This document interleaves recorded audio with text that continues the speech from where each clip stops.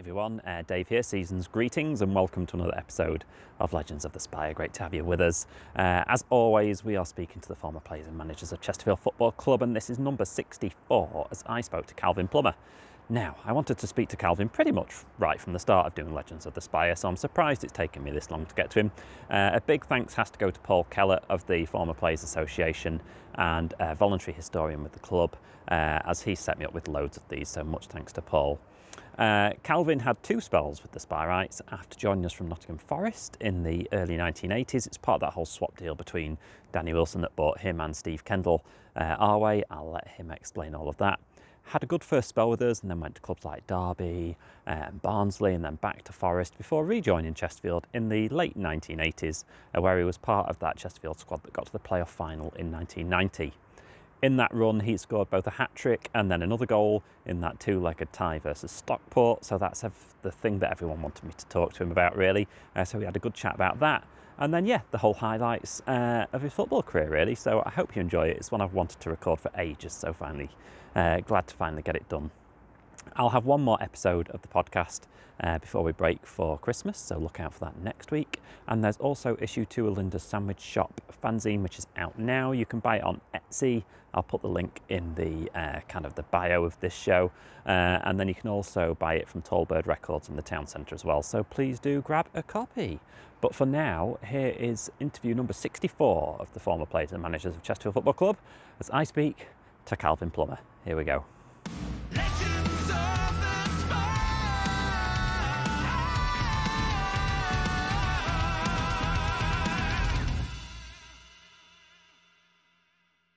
Your hat-trick against Stockport is obviously well remembered. And for a while I was trying to, I've not got any associations with the club or anything. So for a while I've been tracking people down on social media and things like that. And funnily enough, there's the guys on the brothers on Gogglebox called the Plumbers. The Plumbers, yeah. Tristan and a couple of fans said to me, that's how you get to Calvin Plummer, because he's their dad. So I got in touch with them on Twitter and said, is Calvin Plummer your dad? You play for Chesterfield? And they went, no. No. Oh, God, don't tell my missus that, won't you? So you're like Nottingham, born and bred, that right? Yeah, yes, mate. Born and bred. Robin Hood all the way through, mate, yeah. Yeah. Because I was at university in Nottingham many years ago. Good. So I know Nottingham well. So which part of Nottingham were you growing up in? Well, I grew up in Highsome Green. Oh, yeah. A place called Highsome Green. It's quite a ghetto, whatever you want to call it. It was a bit of council estate. So, you know, that's all I knew, really. Family. And yeah, we had a great upbringing.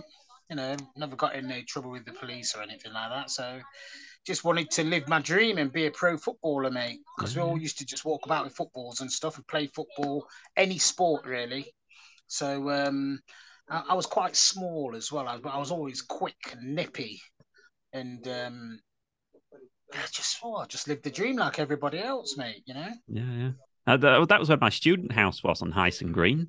Highsome Green, yeah. There's still a lot of students there now. Lots of students in Highsome Green, isn't there? Yeah. So were you playing football in the street then, and amongst all the sort of sports then? Well, I used to live there was some flats, Highsome Green flats, it used to be called, and that was like a bit of an academy for footballers, as we would say, because everybody had skills. This is fast. We did everything on there.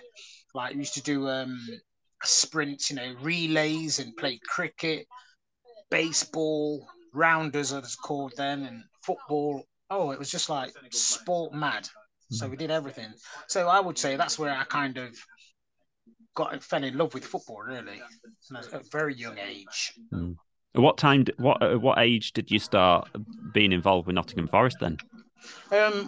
Well, I played for this team, a local team called Parkhead United. And there was two teams really in the Nottinghamshire area for young boys in that. There was a team called Clifton All Whites and another team called Parkhead United, who were like the two top teams.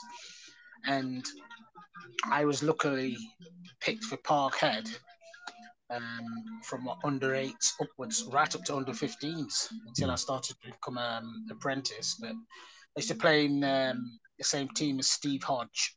Nice, Me and Hodgie come all the way up from under 8s right up to, well, because we were apprentices as well. Played in the same first team at Forest, so we come right the way through our early footballing careers together. But yeah, started from then. Parkhead United, City Boys, Nottingham City Boys, and then the county. Then you got spotted for different teams, like Forest, Derby, Mansfield, all the local teams. But everybody wanted to go to Forest because they were the bigger team. Although had a couple of trials and Notts, went to Derby for a trial, but I wasn't very big, mate, Dave. I was very small, but I was just quick. I was getting kicked all over the place, mate. But just took it as that's how it was. But yeah, it was good. Were you always kind of your kind of tricky winger type then, or were you all over? Yeah, I always liked to. Any skills, I used to be very brave and try stuff, step overs and nutmegging people. I didn't have no fear, so I used to run at people and I used to like to make them look stupid, but then I used to get kicked for my sins. You know what I mean? So it was just a case of enjoying it for me. It wasn't it wasn't a serious thing. It was just, yeah, go on, just have a go. And that's what I was all about, because I was very fast then. I was little, light as a feather, used to ride tackles and everything. But yeah, it just progressed from there, really. I suppose you're the type of player that those players that like to kick lumps out of people really hate, because you can wriggle away from them and just make me more frustrated. Well, yeah, because I used to ride a lot of tackles. I could see them coming. Where they had to swing the legs, and I used to just float over them. As Clough once said to me, he says, "Oh, son, you're like a gazelle. In fact, you're like a springbok." And I'm like, "Oh, bloody hell." I'm thinking, what's a springbok? I knew what a gazelle was, but springbok, oh, right, okay, yeah, I know what they are now. So, yeah, I was always light and quick, nimble-footed in that. I just needed to strengthen up a bit and put a bit of bulk on. So, yeah, that's how it started off, really. Yeah. So, what was it like then getting a kind of a pro contract then? I suppose did it ever feel like you could actually become a pro? At what point did you start thinking, "Oh, heck, could have a chance here"?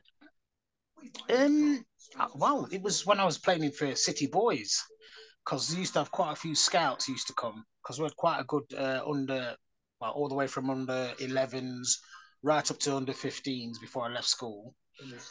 But I used to play in the under 14s, but I used to put me out on the wing because I was so skinny, so small. But I used to have a bit of pace and a trick, which used to kind of get me out of jail, sort of thing. But I played on the wing. I played down the middle one time. I tried to do my stuff, got kicked all over the place. So they just put me out on the wing.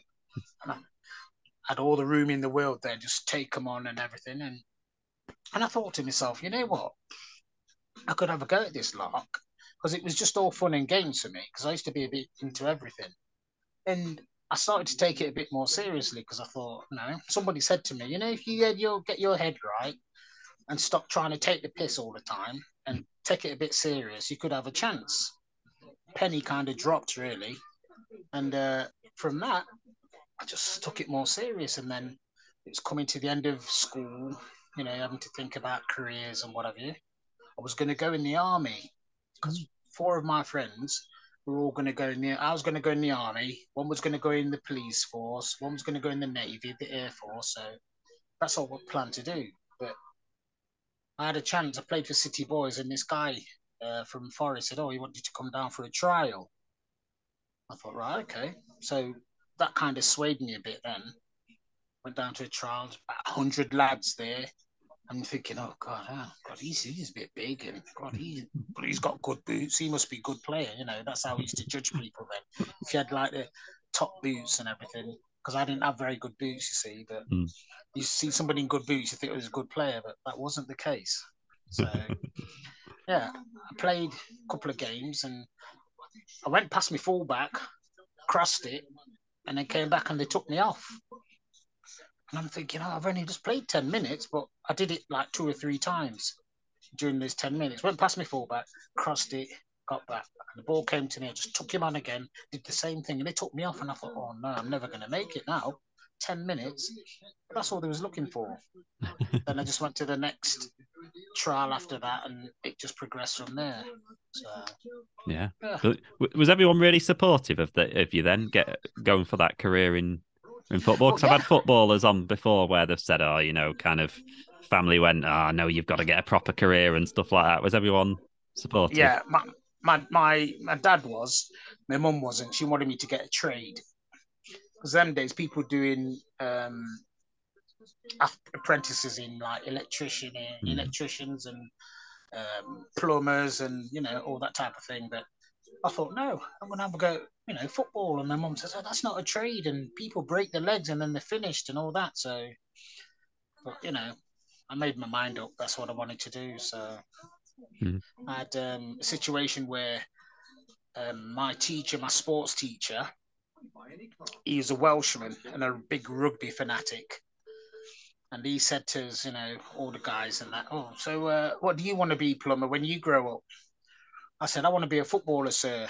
And he went, huh, and I'm going to play rugby for Wales then, am I? And I thought, it really kind of hurt me. And I thought, you kid. Little did he know, went through a trial and everything, got offered an apprenticeship at Forest, because I played in one of their youth teams, you know, before I left school. And they offered me an apprenticeship, myself, Steve Hodge, and a couple of other lads. And then when we left school, and then they announced it that we become apprentices, and this Welsh guy, Mr. Jones, we were playing against Swansea. Swansea was managed by John Toshak, and they were in the first division at the time. And one of the receptionists called down to say, oh, there was somebody at the gate who wanted to see me. And it was only Mr. Jones, wasn't it? You know, it says, oh, Plummer, I take my cap off to you, son. I never thought he had it in you for any chance of a couple of tickets. I said, oh, so you're playing rugby for Wales then, sir, are you? And, you know, so that was my little dig back at him. So you never thought, he knew I had the ability, but it's just the heart and everything else that goes with it, really. So, yeah, totally. And that's obviously Nottingham Forest in like around that time and everything. It's like iconic club, isn't it? You know, and obviously Clough's in charge. It's like and Steve Hodge, I mean, he's done all right out of that Maradona shirt, hasn't he? Oh, but you know, it's like iconic, isn't it, to be playing as part of that club? Oh, I'll tell you what, Dave. And we was there when I was an apprentice there. That was when we left school 79. So we just won the European Cup, and then we were like in the midst of all that team, you know, getting the boots sorted for them and the kit and everything. So we were very much part of it. And, you know, watching the games, seeing them training, and we were right, you know, hands on. It was brilliant. And that's all you needed just to give you that inspiration to want to do something. You know, you think, yeah, that's what I want to do. I want to be in that mold and that, you know. And to think that Clough used to think that we were good enough to play in his teams was, you know, a bonus within itself, you know. Yeah. So, but yeah, at that time, with 2 fabulous years, mate, when, you know, they won the European Cup, when he's doing all well in these other Europe trophies and doing well in the league, gone 40-odd games without defeat. It was a great time to be around the place, you know. So, not only that, but coming through the youth ranks as well. Really good youth team. The club was buzzing, you know, with all the European stuff, and you went on a crest of a wave, and it was a really good feeling about the place, you know. So it was great. Terribly dangerous in front of goal on the break. Not as dangerous as some sides we've seen here at Torquay in the league this season. The 15th today, Torquay, and that's a quick ball in haste. One back from Ryan. Great ball to Plummer. Here's a chance for an equaliser, certainly. Well, call that 4th division. Not a chance. Calvin, my man. Whose boots were you cleaning? When I was in my first year as an apprentice, I did Viv Anderson's, Ian Bowyer's, and this other pro named Colin Smith. And then the second year, because I did 1 year as an apprentice, and the second year I did Frank Gray's, and then I signed my pro contract, so I wasn't cleaning boots after that. So yeah, but no, it's brilliant. You know what? You had to clean the changing rooms out, get all the kit ready, sweep the stands. You know, before we even touched the ball, because when I first went down to do our jobs and that, cleaning toilets, baths, everything, you know, just to give us a bit of grounding, you know, as if to say, because they had to do the same. When, you know, Viv Anderson was telling me he had to do the same, clean toilets and clean the baths out, do the boots, get your kit ready, and just give you a bit of grounding. Whereas nowadays, you know, you got all these academies and so forth. And like, I mean, my first car was a £250 Mini Clubman. I know somebody who's signed for Sheffield United. His first car, £19,000 Mercedes. At 17, 18. Wow. So that's how far he'd come, you know what I mean? So, are you glad, though, that you were playing then and not now? Or would you have preferred to have played now and not then? Well, no. I had my time then, Dave. You have to live in the moment, don't you? Yeah, so, totally. Yeah, so, you know, I was just happy to play in the moment and get the opportunity. You know, it wasn't about the money. It was just about the adulation and the feeling of doing something that you love, and a lot of people wanted to do, because a lot of people at my age and at my school wanted to be professional footballers, and I made it. You know, so it was real feather in the cap. You know, I had to sacrifice quite a lot of things, you know, going out and stuff. I know I say going out, but I had to go to bed and get myself ready. And it's all about preparation. You know, if you don't prepare, you're prepared to fail, if you know what I mean. So, absolutely. So it was worth it in the end, mate. Trust me. And you ended up coming to Chesterfield in 1982, didn't you? Yes, because at Forest at the time, there were myself, Franz Carr, Gary Crosby, I think, the three wingers, so to speak. And I just wanted to play football, mate, because, you know, I mean, I had this attitude of, I want to play in the first team. We're never going to, not quite there yet. Wanted to play in the reserves. The reserves was superb to get in that team, because I used to play in a thing called the Central League. And used to play against the likes of Ian Rush at Liverpool, Man United. Used to play against players, you know, it was first team players who weren't quite in the squad, or they were injured or coming back from injury, but the standard was really good, excellent. I wanted to play, and I played up to 18, 19, really developed myself really well. And I had that attitude of, I don't want to be sitting on the bench and just watching the first team every week. I want to go out and play. So I had an opportunity to go and play first team football. Regardless of where it was, I just wanted to play. And I think it was, who knew me? I think Frank, what's his name? Frank Barlow. Yeah, Frank Barlow got in touch with somebody, just to get some players in, just to give him, a helping hand. And I jumped at the chance when I was offered it, because a lot of players are going out on loan then anyway. So, it was a real eye-opener for the fact that, I mean, it's playing in the 4th division. It's more physical. And obviously, the lads were different, and it was just all about the football anyway. But it was a good environment, a good learning curve. And when I went there, the guys were brilliant with me. Didn't give it no big time. You can't really, you're just learning, aren't you? So the lads were brilliant. Frank was brilliant. Billy Dearden. Remember Billy? Billy was superb. He taught me a lot as well. But Frank was superb with me as well. The whole experience was excellent, to be honest. Yeah, it's good. Did you ever have a conversation then with Brian Clough about wanting to go out? Do you have to? Well, not so much Brian Clough. It was Liam O'Kane. It was Liam O'Kane. We were talking about different things, and talking about, where you were in the pecking order and development and so forth. And I said, well, if I had a chance to go out on loan, I would go. And, obviously, I must have thought, well, you've got to be a bit ambitious, which I was. And, as much as I wanted to stay at Forest, but I wanted to play football. And, it's always a good thing to go and play somewhere and get some more game time. And then I came back to Forest after that, and then it done me the world of good. Yeah. Most physically and just playing regularly, and being part of a team environment. Although you were in the youth team when you was at Forest and that, but you're playing in proper men's league, if you know what I mean, more physical and, well, with a bigger crowd than 200 or 300 that you get at a reserve game. It's, all the excitement was there. Yeah, it was really good. Yeah. Great learning curve.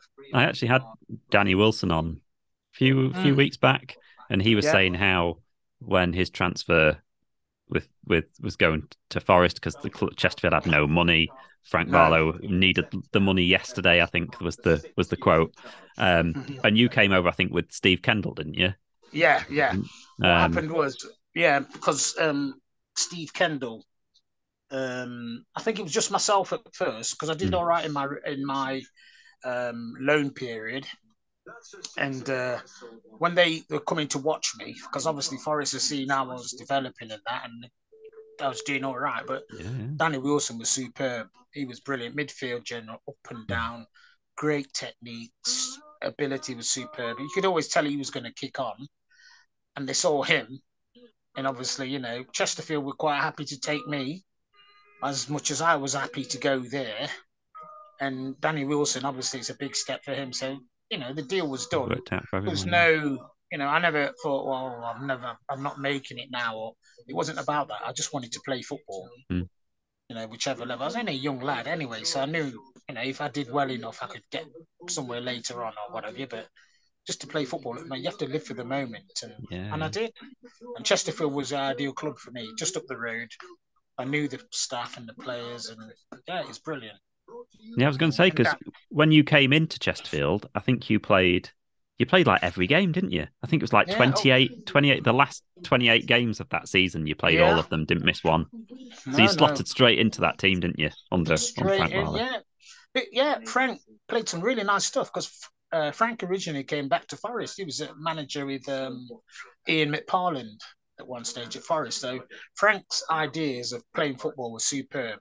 And he tried to integrate that within the fourth division, setup, because a lot of teams used to kick shit out of you, excuse my French, and, just play the long ball. But Frank tried to get it down, and it was really good. And that was like Clough's philosophy as well. So that's why, I liked it. And Frank was really good. Billy Dearden was the same as well. I always remember those two. Excellent he was. I really enjoyed it. I really did. So, and it was, Steve Kendall came in and we loved it, because we both, I felt all right, because I know Steve, he's a great player as well, and he really fitted in at the club as well. We both just slotted in nicely. Just makes things a lot easier for us. So, it's brilliant. Wilkinson. Oh, good flick by Glover, and Wilkinson striding on, showing terrific pace. Good save, Wilkinson again. Plummer surely, yes. Forest are in the lead. Calvin Plummer scores, but poor Wilkinson takes so much of the credit. That was a really beautifully constructed move. Wilkinson's pace there was almost frightening. Out came Peter Wells, blocked the first effort, but Calvin Plummer snaps up the rebound. I had a look at the fixtures when you first came in. So I think the first game was like a defeat to Huddersfield, I think, and we were obviously a bit near the bottom of the table. But then your third game was a 3-1 home win against Sheffield United. So you had a nice derby victory just as in your third game, which must have been good fun when you getting used to a new crowd. team. I can remember because they brought loads. It was at Saltergate, wasn't it? I think. Yeah. They brought loads behind that goal. And it was a great atmosphere. For a fourth division match, the atmosphere was superb, because Chesterfield used to have quite a good following at Saltergate. And it was brilliant. And I always remember them talking about this Keith Edwards and some other players that they've got. And we absolutely pulverised them, mate. We went and we smashed them. And I think they were quite surprised, because they didn't think that we were that good. But we had some brilliant players there, man. I'm thinking Sean O'Neill at the back. Yeah. Remember, John Turner's the goalkeeper. There's Martin Henderson, big Scottish guy up front. Yeah, brilliant. It was really good. Excellent. Yeah, I've had a few players from that team kind of on the podcast. Sean O'Neill's been on. Andy Sean Kowalski O'Neill. was on just a couple of weeks ago. Kowalski, Andy yeah. was on. Andy, great midfielder, Andy. Yeah, very underrated, Andy. Very, very good player. In played the number 10 role. Yeah, Andy Kowalski, yeah, I remember. Great player. Yeah, there were some good lads here. Great lads. Your first goal for us was, I think, against Newport County with the penalty. So you ended up on kind of penalty duty, didn't you? Is that something you're always? What's the secret to taking a good penalty? Well, pick your spot and hit it as hard as you can, because sometimes you can, if you send the goalie the wrong way, that's fine. But if they guess right and you don't hit it hard enough, you can parry it, or it can hit him and not really go in. But just hit your spot. Don't change your mind. And that's all I used to do. Hit the spot. And if the goalie saved it and guessed the right way, there's not a lot you can do about it. I never used to be worried about missing. I think that's probably part of it. If you worry about missing, you're going to be like, oh. But no, I didn't. So Frank said, yeah, get on him, man. I didn't mind. Not a problem. Nice. And you scored like 7 goals, didn't you, that season? So you 7 in 28. It's one in 4. Good return. Well, the good thing was, when the ball used to come over, when I was at Forest, when the ball used to come over from the left side, I used to just be on the far post, just to have a gamble, really. Because once I'm there, if it goes over my head, but I used to just time it, really, so I could always get in, rather than me getting too far and have to come out. So I kind of timed it well, and we had some. Who was the left? I'm trying to think who was the left winger then, or the fullback called John Partridge, I think. Used to put some sweet left foot, and Sean as well. Put some great balls in. If the strikers missed it, I used to come in and some of them were tap-ins, but some of them were one-on-one. So yeah, it was good. Yeah. I was never prolific at that stage, but when I went back to Forest, I started playing me down the centre, and I got a few goals then. But because I could run, they always thought I'd just play on the wing, but kind of filled out a bit then, you see. So Chesterfield pies and stuff. So do you kind of? There's not as many out and out wingers in the game anymore, is there? No, not like it used to be. I used to love a proper winger. It was like, well, now it's your wing back, or you play in a 5. Back in the day, it was predominantly 4-4-2 or 4-3-3. He was in the top of the 3, or he was in a 4-4-2. Not many people played these 5-2-1s and whatever. That was never heard of. 4-4-2 or 4-3-3, basically. But you had a lot of the continental people coming in and changing the systems and whatever. But yeah, just used to play what you play. So Frank used to like 4-4-2. So yeah, I've always thought that the winger is like the position for the fans. Yeah, because all the fans love a winger that can, like say, he's got tricks, bit speed, can take people on, gamble at the far post. Like you say, that's the position that is like the ultimate fan position, I think. Yes, definitely. Because my hero, when I was starting to come through, was 1979. I'm talking was Laurie Cunningham, and a black player, played for Real Madrid, and he was a different class. And I used to think, I want to be like him. Yeah. And because I could run a bit, but I just need to, get crosses in and so forth and score some goals. And I wanted to be like him, and that's as close as I got. So, yeah. And plus I could run a bit. That does help. But to be honest, though, Dave, one thing what was really difficult at times was because some of the racism was really bad, mate. It was horrendous, and a young kid coming through, you have to have kind of thick skin, because although they talk about it now, but at the time, we're talking late 70s, early 80s, it was still rife, mate, trust me. When I played at Forest and played against Leeds and most of the teams up north, Newcastle's and Sunderland, Middlesbrough's, it was horrendous. Playing on the wing as well. Yeah, you're right near the fans, aren't you? Right near the fans. And the only time I really used to hear it was when the ball kind of went out of play. And I never heard it so much from the players. It wasn't so much players as the fans. And plus the fact when I used to take corners as well. Sometimes, mate, it used to be really, really bad. But you say you have to take it, you just get on with things you do. You have to kind of switch off because everybody was the same. I mean, it wasn't just a black thing. It was a case of, say, I remember watching a game when Liverpool were playing and Stevie Gerrard went to take a corner and he used to put great corners in and they was giving him dogs abuse and I'm thinking, so it wasn't just a black thing, but obviously being that colour didn't help. So I had a lot of adversity as well as, trying to play and carry on. It was really difficult, mate. But, Clough used to say, just carry on, go and show him what you can do in that. And it did spur you on. So you had to have quite thick skin, mate. Did you work on there must have been some ways you had you shouldn't have to, but coping mechanisms of how to kind of get through it and really difficult. You just have to, sometimes it used to spur you on. If you was playing away from home, I've played at your Millwalls and your West Hams and that, horrendous, mate. But then it was quite sad to see because there were black players on their side as well, and if they were doing all right, they, obviously encourage them. But if they did something wrong or misplaced a pass, hammer them, mate. But it was you had to have the attitude of I'll show you, and that's it worked. So Okay. So at the end of your season with Chesterfield, we obviously went down, didn't we? And you went to Derby, didn't you? Yes. So I suppose it was a move. That was a great stepping stone move for you, I suppose, wasn't it?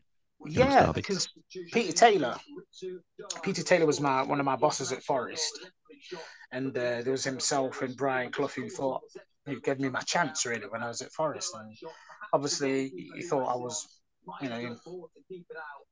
good enough, and I was quite pleased at that, and it really gave me a boost because I didn't have to move house. It's just A52, 15 minutes up the road sort of thing.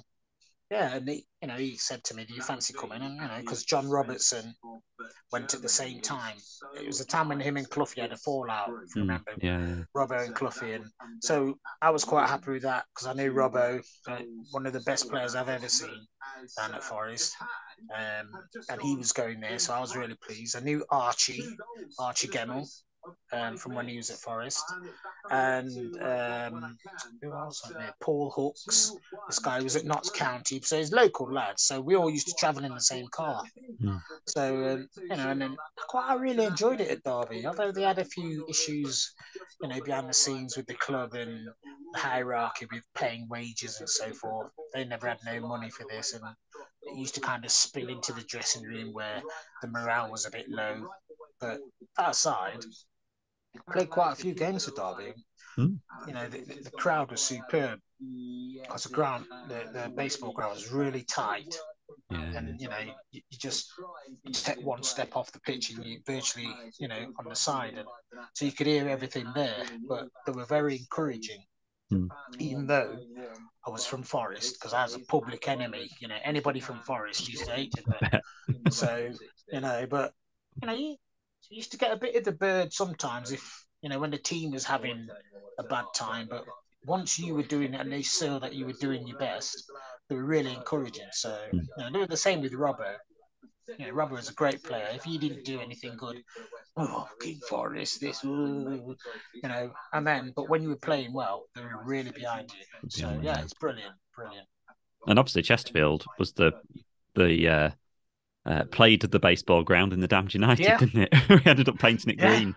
And I played for Chesterfield. We played against Derby in the Derbyshire Cup or something like that. Yeah, Centenary Cup. Yeah, Centenary Cup, and we played there, and I think we got beat 2-0 or 2-1.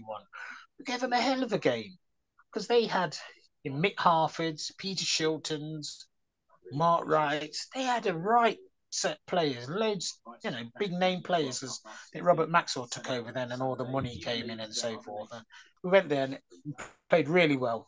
lost by 2-1, but they won the cup. But it was really encouraging to see. So yeah, the derby was good, but like obviously with the Forest fans, because I still lived in Nottingham, so I used to go out sometimes and see the advert, sheep shagging, all good fun and that. But yeah, but it was my job.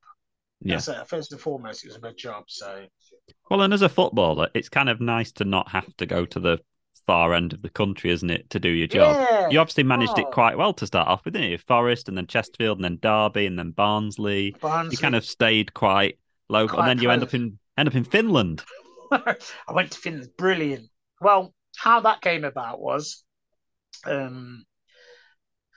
myself, Franz Carr, Gary Crosby again.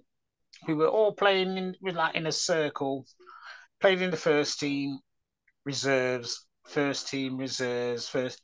And if one of us was injured, it was going to be first team or reserves and what have you. And I'm like, oh dear. See, look on the sheet again. I was in the reserves because 2 of us used to play in the reserves, either myself and friends or myself and Gary. Now, I got in the first team a couple of times, but it wasn't a regular thing. So I spoke to the gaffer about it because I went to see him. I thought, I'm being brave here, because he must have thought, he must have thought I'd come to see him about a contract of some kind. But I went to see him actually about going out on loan. And I think because I had the balls to do it, he was quite impressed with me going straight to see him instead of seeing one of the coaches. So I said to him, Gaffer, I just want to play. Is there a possibility of me going on loan somewhere? I had a choice whether to go to Halifax Town, because Mick Jones, remember Mick Jones? He used to be, he passed away just recently. He was there, and he was quite willing to take me. And I thought, well, yeah, and I thought I had a good experience with Chesterfield. I thought, right, And then an agent fella phoned me up. I don't know how he got wind of me wanting to go on loan. And he said, oh, do you fancy going out to Finland for 6 months? I said, Finland? Oh, God. I thought, And I knew somebody had gone out there. And I thought, I got a girlfriend. I've got no kids. And I thought, okay. Not a lot to 6 months, It's a 9-month season. Go out for 6 months and come back to Forest and then see how I go. And I thought, yeah, why not? Bit of an adventure. Brilliant. It was absolutely fabulous, mate. I tell you, one of the best things I ever did. Different culture. The football stadiums were unbelievable. The facilities were brilliant, but they just weren't professional enough at the time. So it was brilliant. So I went to play in this team in a place called Lahti, and it's right in the centre of Finland. And they had 2 teams in the Forest and County in this particular area, and we were like the county, and the other team were Nottingham Forest sort of thing. So, it's brilliant. And we had a few different players. A guy from Wimbledon came, and another guy from Cambridge. There was me from Forest, so there was 3 English lads there. So it was really good. It was one of the best things I ever did, really. That kind of set me up nicely for 6 months. I was playing regularly, loved it. Although I didn't score many, but I played well. I was setting people up and, so that really honing my skills. And so I was ready. When I came back, I got straight back in the first team. Yeah. And it must just be nice just going abroad and having a taste of something completely different for a bit. It was absolutely brilliant, mate. It really was. Different culture, different type of playing, learning a new language, and just a different lifestyle. And it's brilliant because we could come back for 2 weeks because they had a mid-season break. We came back for 2 weeks and then saw my family and that, and I went back again, and then went back in the October. Came back in the October because it was their winter then, because they used to play football in the summer because of the cold and that. But and then came back, started training again. I was on fire, You could see the difference and how much it picked me up, and got in the first team. And then I got injured, and I was out for ages for a while with the broken ankle and all sorts of stuff. And then when I came back, you know, it was brilliant again. So Yeah. Finland. Cool. I went to Derry in Ireland. I played in two-legged semi-final and a final. Just to get games, just to get a game. Honestly, it was brilliant. Two semi-finals, and we played against Dundalk, and we got beat 1-0. But just the experience alone was, it's brilliant. And like you say, if you just want to play, then I just want to play. Yeah, play anywhere, can't you? Yeah. Universal language and all that. Yeah, exactly. Yeah, it's great, mate. It's brilliant. This was one of those rare performances which should put another 4,000 on Saturday's gate if there's any justice left in football. It was a spectacular home debut for Argyle's new winger Calvin Plummer, who signalled his intentions with this delightful scissor kick in the first half. But somewhat inevitably, Argyle's first goal came from the outstretched boot of veteran striker Tommy Tynan, after marker Anne McCarthy had failed to capitalise on Stoke's defensive panic. But it was Plummer who carved out the second with his classical wing play. The perfect cross into the centre, but what a finish from Tynan.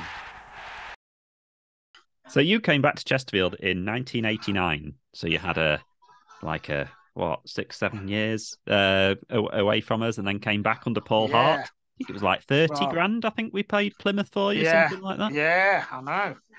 I tell you what happened was I seen Paul Hart in Nottingham, and I was playing at Plymouth, and to be fair, when I went down there, the chance to go down was just to play second division. They offered me a real good deal. It was too good a deal to turn down, really.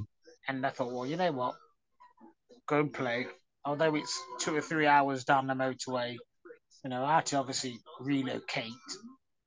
But like I say, new start. So I thought, my Forest career, I played in the first team. I don't think I was going to get any further. So you just have to move on, and that's what I did. Went down to Plymouth. I really enjoyed it, but just a bit homesick. I saw Paul Hart in this bar.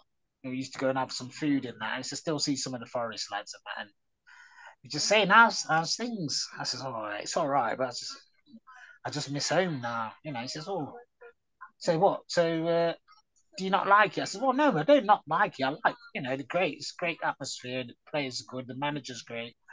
It's just a bit far. And he just said to me, oh, so would you be interested in coming up this road then? And I never thought about that. And I thought, well, I suppose I would be, yeah. So I said, I've not got no beef or anything down there. It's just really good. I'm really enjoying it. And he just says, oh, so, and he asked me what's your wages? And I told him, and he said, oh, I can't do that. I said, well, that's why I went down there, because, it's too good to turn down and stuff. So, but then you have to put things into perspective, and you think, well, you know what? In no way I'm going to get that to come up here, but you have to sacrifice something. Just to get, and it wasn't about the money at that particular time. So, and then I think Paul Hart and Ken Brown must have contacted each other, because I think we played against Bristol City when I was at Plymouth, and I'd done really well. And I think one of the scouts from Chesterfield, Dave Rushbury, he came down to watch me, just to give a rough idea, and I had a good game that day. So he must have gone back and told him. I said, yeah, it's worth taking a chance on him. Next thing I know, I had a phone call, and I went to, because I lived in Nottingham still, went up to Nottingham at the weekend, and Ken Brown says, oh, while you're up there, you can go and pop in and see Paul Hart. And I said, all right, okay then. so I went to see, so have a chat, and I had a chat, and the deal was done. But then, at first, I said, yeah, okay, everything's fine. Shook hands on it. And then I went home and I thought, oh no, I don't think that's right. And I phoned Paul Hart and I said, oh, Paul, I'm sorry, but I don't know if I want to do it. And he went mad. You what? Because he was like a great guy, but he's a big chap as well, you know what I mean? And he said, you what? Fucking hell, all the fucking... And I'm like, oh no. I said, yeah. And then I left it. Then I phoned him back again. I said, yeah, all right, yeah. Okay. So you kind of put the fear of God in me. But I was a bit apprehensive. So, lost a bit of money in it, but it was about the football for me. Yeah. And you played all but 2 league games, I think, that season. I think you played 44, I think. I think so. I think you missed 2. Yeah, I was never injured. I think I missed 2. How did I miss 2? Yeah, I got injured probably twice or something like that. Yeah, I never used to get injured to play in most games and that. I played most of the time, and it was brilliant. Apart from me being at Forest, which was the pinnacle of my career, I would say Chesterfield is the best place where I've played football, especially the second time, and enjoyed it as much as I did when I started out, because Paul Hard made that place. He made it such a pleasure to be around. With the facilities we had to go to a couple of different schools to train on the pitches and that. But his philosophy and the way I had things done, it was really top notch. It was. I mean, the players, Dave Waller, different class.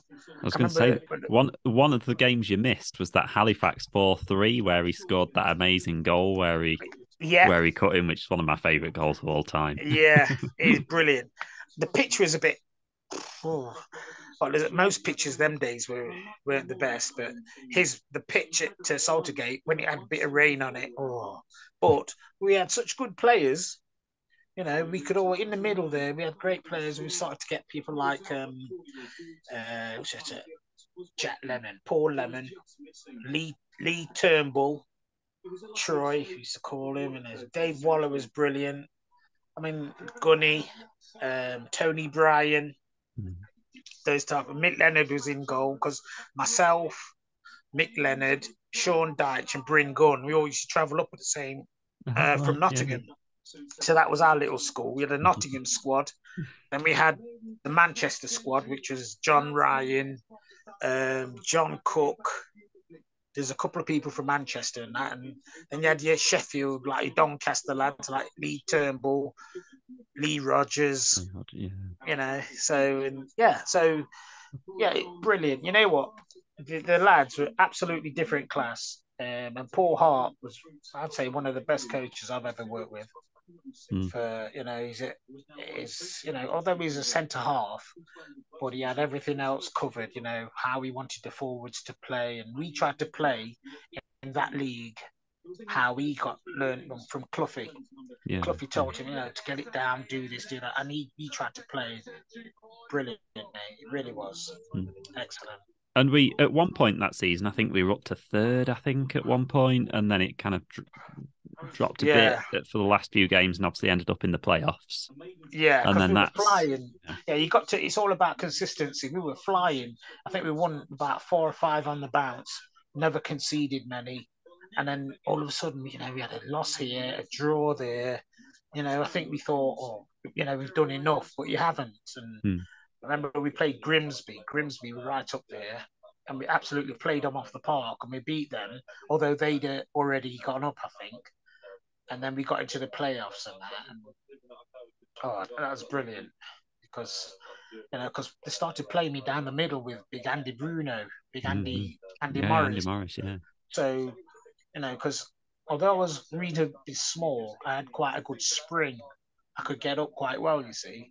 And all I used to do was me and Andy used to take all the hits and that, and I used to pick up the pieces and that. Or he used to go short, flick them on, and I used to go for the second ball, which it worked really well. Yeah.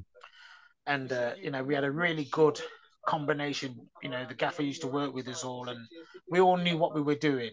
And I would say, to score a hat-trick in any game is enough, but because I scored the perfect hat-trick, as they say, right foot, left foot header, in a game of such importance as that, was like the pinnacle of my career. To get to Wembley, that was a dream come true, to play at Wembley, the old Wembley. So, a bit of dreamland, really. Chesterfield now look odds-on to make the Wembley playoff finals, thanks largely to a hat-trick from Calvin Plummer. He struck first in the 38th minute. Then, on the stroke of half-time, he popped up for number 2. After the break, a neat build-up, and there was Plummer again to complete a memorable hat-trick. Finally, a long free kick, a touch on in the box, and there was John Ryan to make it Chesterfield 4, Stockport County 0. There was always a sense that after their 4-0 win on Sunday, all Chesterfield had to do was turn up to qualify for Wembley. And after Bryn Gunn survived what looked like a blatant handball, it was clear Lady Luck was with them. When the luck looked like running out, Mick Leonard was equal to Stockport's best. But if anyone was going to score, it was perhaps inevitably Calvin Plummer, who plundered a hat-trick on Sunday. But credit for this goal to John Ryan, who robs Brown, and Plummer makes life look easy. Now, there's never a bad time to score a goal, but if you've been waiting 5 years, a strike on target must be like manna from heaven. So imagine John Chidoz's relief as he breaks what must have been one of the longest barren spells ever for a striker. Well, I thought we were absolutely super. Real professional job, and, well, we played ever so well. I'm delighted. Proud of him. I think it was when I had Lee Francis on, I think, when he was saying, like, as a playoff game, he was like, it was quite easy.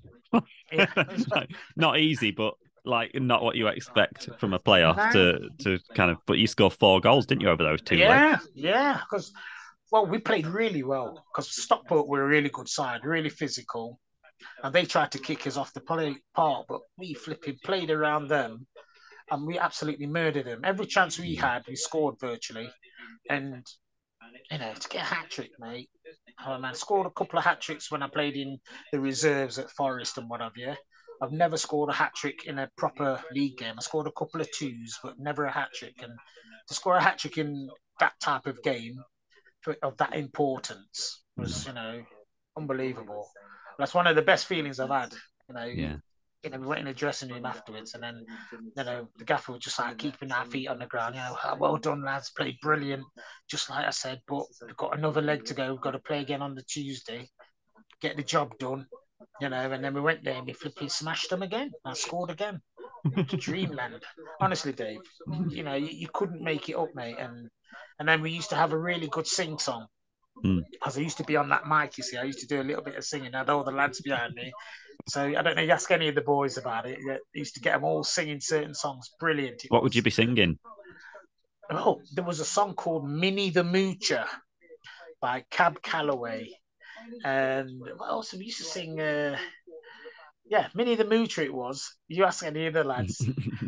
Minnie the Moocher. And Paul Hart used to love it. And he used to just get all the lads singing behind me and that. And, camaraderie was different class, mate. You ask anybody who's in amongst that. Hey, folks, here's this story about Minnie the Moocher. She was a low-down, hoochie-coocher. She was the roughest, toughest frail. Minnie had a heart as big as a whale. Heidi, Heidi, Heidi, ho! Heidi, Heidi, Heidi, ho! Eddie, Eddie, Eddie, Eddie, Eddie, Eddie, Eddie. Whoa! Heidi, Heidi, Heidi, ho! Heidi, Heidi, Heidi, ho! Have you still got that match ball somewhere? I have. Or anything like that? Yeah. All the signatures are off it now. It's a Mitre Max Play. Mitre, it's gone down now, but yeah, still got it. Still got it, mate. Oh, brilliant. It needs to go in the Chesterfield Museum one day or something. Yeah. So then the chance to play at Wembley then, obviously amazing to play at Wembley.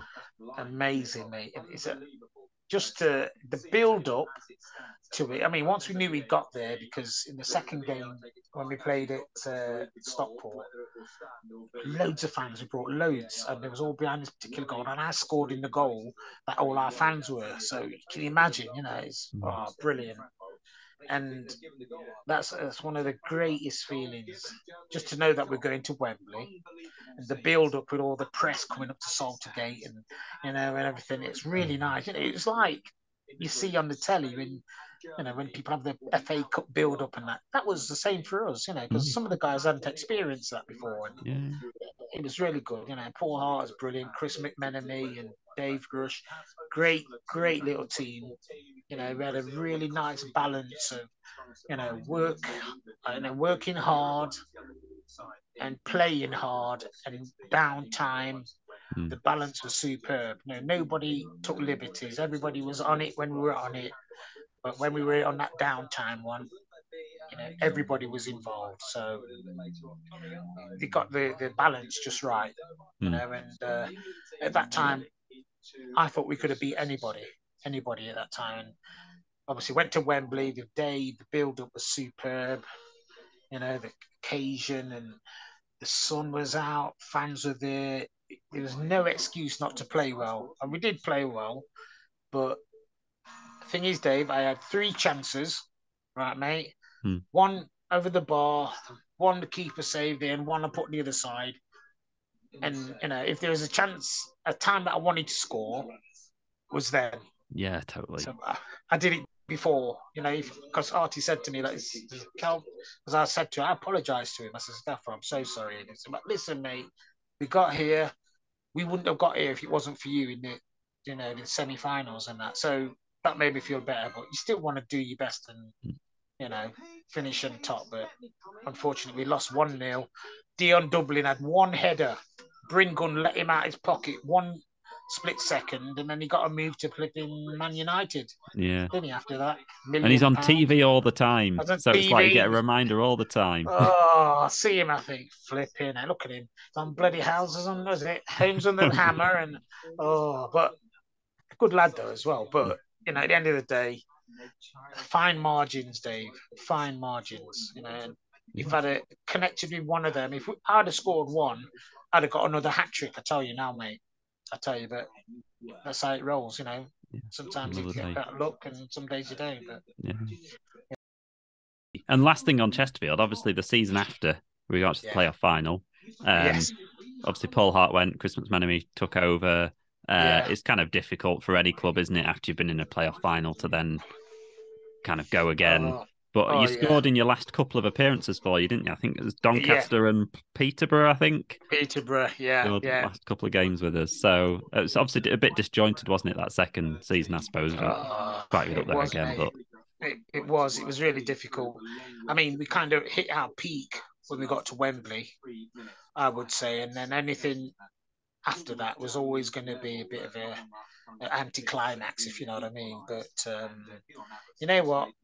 We just wanted to get the season out of the way and then try and build again. But then the management left and everything was just, turned upside down. But you know what? I mean, all the time, the 2 seasons the 2 times that I've had there, 3 times actually, different gravy, mate.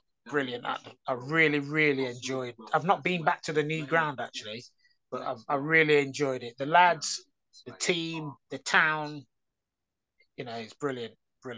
And the fans made me feel really welcome. It was really nice, and I'd like to think that I gave them a little bit back as well. So absolutely. Well, you'll have to get back up to the new ground sometime. It's sure there'll be loads of people that have got good memories about you. You'll just hear the word Stockport so many times. Stockport, I tell you, mate. Yeah, I tell you, it was a dream come true, Dave, because we all played really well, the lads did, but just actually score a hat-trick of such, magnitude for me in such an important game will stay with me forever. Yeah, absolutely. So, but it's brilliant, mate. Brilliant club, brilliant people. Always look out for the results, even though when they played against Notts County down here, I went down. So, myself and Bryn Gunn, still good mates. We still go out and go for a drink and play squash and all that, go golfing. So, we always talk about the days, so he'd be a good man to get on as well, actually. Yeah, brilliant. Yeah, you'll have to put me in touch. Yeah. I will do. Yeah. And last thing, I was watching on YouTube today, I was watching you playing in some Masters football. It was Forest against Wednesday. There was some good players in those teams. There was Hodge there, weren't there? You were there. Chris Waddle was there. It was good fun. I only went on to watch a few minutes of it, and then I ended up watching it all. It was just much fun. Brilliant. We won it 2000, I think it was. We played 2000 and 2001. And when they first did it, we won it the first year against Rangers, playing against Ali McCoist and that in the final. Yeah.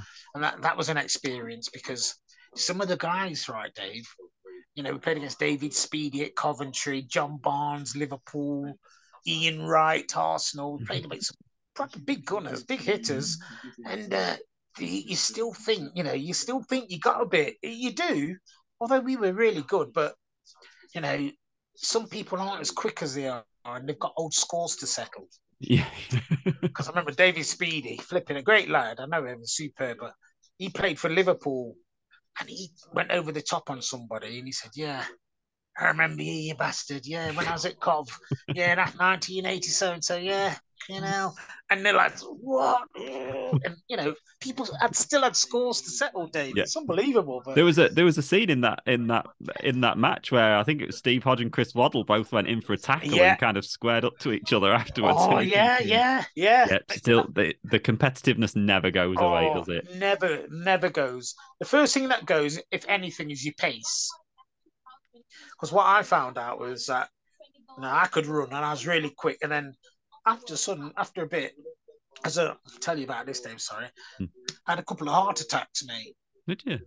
I've had 5 heart attacks within a 14-year period. I inherited a condition from my father. I've got 3 stents. So, you know what? That's why every day is a blessing for me, mate, because I had to go under to do the defibrillator twice. So, you know, while I'm still here, I'm thinking, well, you know what? I did what I did. I played where I played. I played as high as I could go. Played it for as long as I could. So that's why I'm really blessed to think, well, you know what? Some people didn't have that opportunity and I did. So, but you know what, mate? And then I've seen players falling and dropping down on the pitch with heart attacks. I've seen that Christian Eriksen, he fell. Fabrice Mwamba, there's quite a few. So, yeah, and I was fit, Dave. Don't drink, just have the odd drink, but I never smoked. I was reasonably fit because when we used to do all the stuff that Artie used to get us to do, I was right up there in the rankings when it comes to times and stuff. So it wasn't about my fitness, but you know, so yeah. But I suppose if anything, your fitness probably helped, did it? In terms of saving your life and getting through it. Yeah, very much so, mate. Because you know, it was a case of like I just felt this pins and needles in my arm, Dave. And I thought, what's that all about? And the next thing I know, my chest was really tight, and you know, I couldn't breathe. And every time when I had a couple of heart attacks, I found I was on my own, and I phoned the 999. It came out straight away. Went in the ambulance, and I just felt, you know, like I just wanted to go to sleep. And I went under for 16 seconds, the paramedic said, and then we did the defibrillator, and I came round as if somebody tickled the bottom of my feet. I'm like, bloody hell, what's that all about? And I went in, I had 2 stents put in. So during that time, 10 years later, Dave, I was okay, started playing golf, playing football again.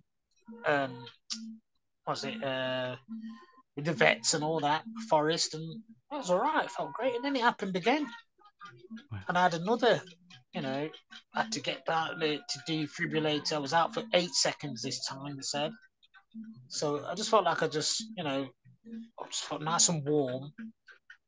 And I just thought, oh, this is nice. And then next thing I know, seen this paramedic in my face, and then she said I went under. So scary shit, mate. Scary. Yeah. So I was lucky to come through it. So yeah. So I'm a bit blessed in that department, pal. So like you say, it must give you a new appreciation of life. Very much so, pal. You know, you look at things so differently, and you know, you just think, well, you know what, you know, you look at things different. You don't take things too seriously, and you do appreciate things more. And you think to yourself, well, I'm not going to let that worry me, you know, because I work in housing now. Done that for the last 21 years, and you know, trying to get people different council tenancies and what have you. When some people come in and they're really desperate and they start firing off at you and that, and you know, you just let them say what they got to say, then you catch them on the way down, and then I just have a different outlook on things, and so yeah, and it's done me good, really, in that respect, because I appreciate things more, and the opportunities I've had. And like I say, it's been a pleasure me talking about Chesterfield, because that was a big part of my life, especially my football life. I mean, I was 12 years as a pro, so at least 3 years out of that belonged to Chesterfield, if you know what I mean. So yeah, Brilliant. It's brilliant, mate. Brilliant. Yeah. Well, thanks so much for coming on and having a chat. It's been so much fun. It's been a pleasure, Dave. Thank you for having me, mate.